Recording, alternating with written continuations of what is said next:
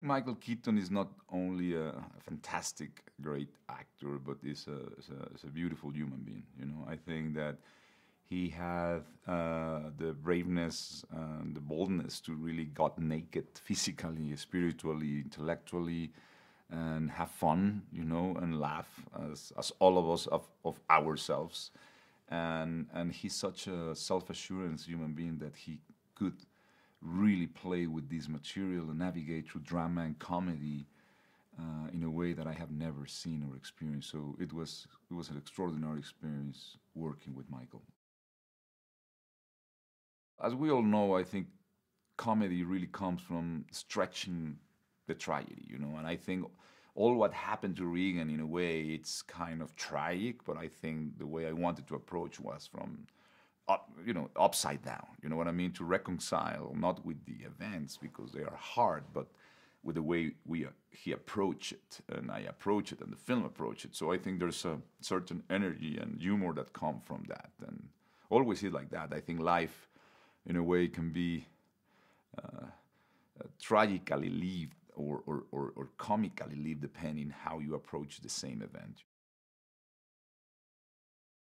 This is our first feature, so I think loyal because we have met 20 years ago. We have met some short films and some commercials, but we always wanted to work in a feature film. So I think Chivo is one of a kind. I think Chivo is a genius in a way. I think he really technically couldn't be a better partner in crime for execute this film. You know, he's somebody who understands not only light, but movement and great narrative. You know, in the way that when he takes the camera, in a way, everything that is in front of it, it's in a way, you know, rich and powerful.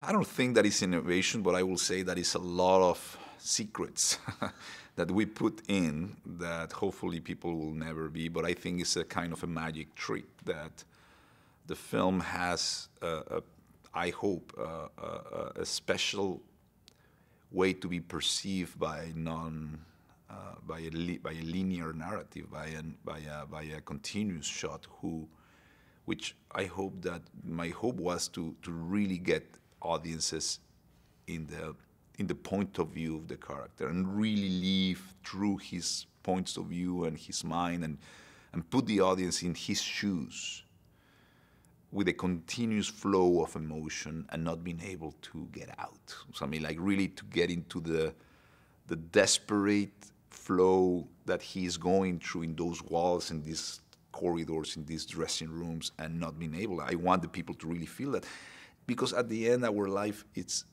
just a continuous shot. You know, we wake up in the morning, and then we are all day with a steady cam floating, and we don't escape. We don't have cut to New York raining and cut to, no, we are trapped in our own reality.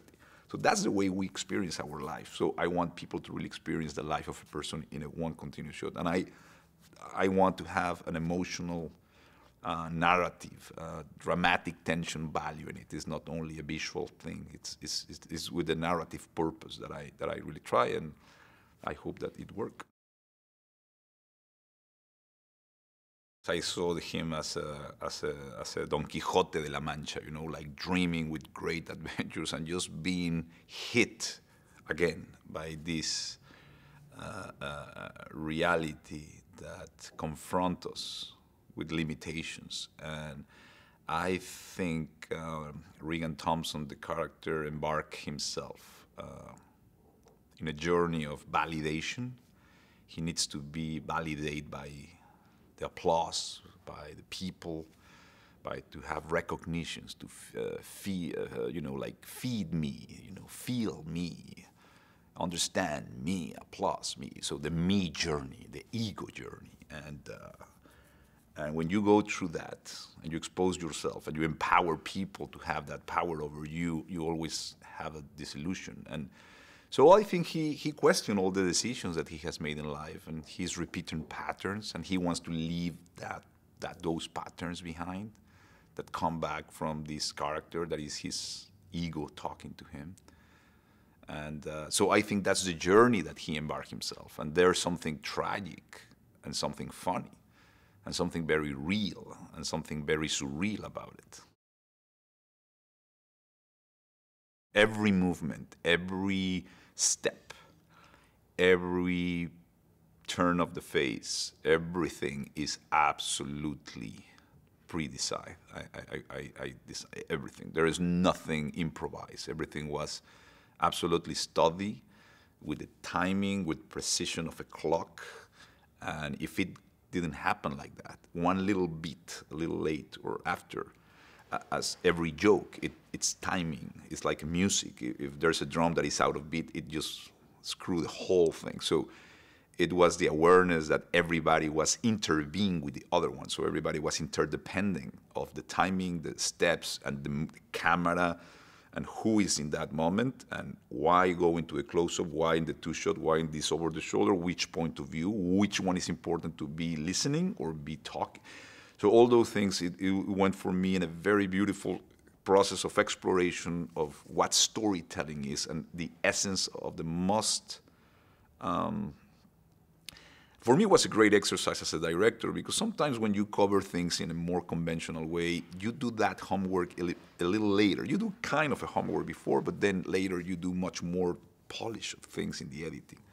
Here I have to decide it, and all of them has to be aware where the camera will be in what moment. And so what I'm saying is that in a funny way, all what happened in camera, it was pre-decided, but it was real.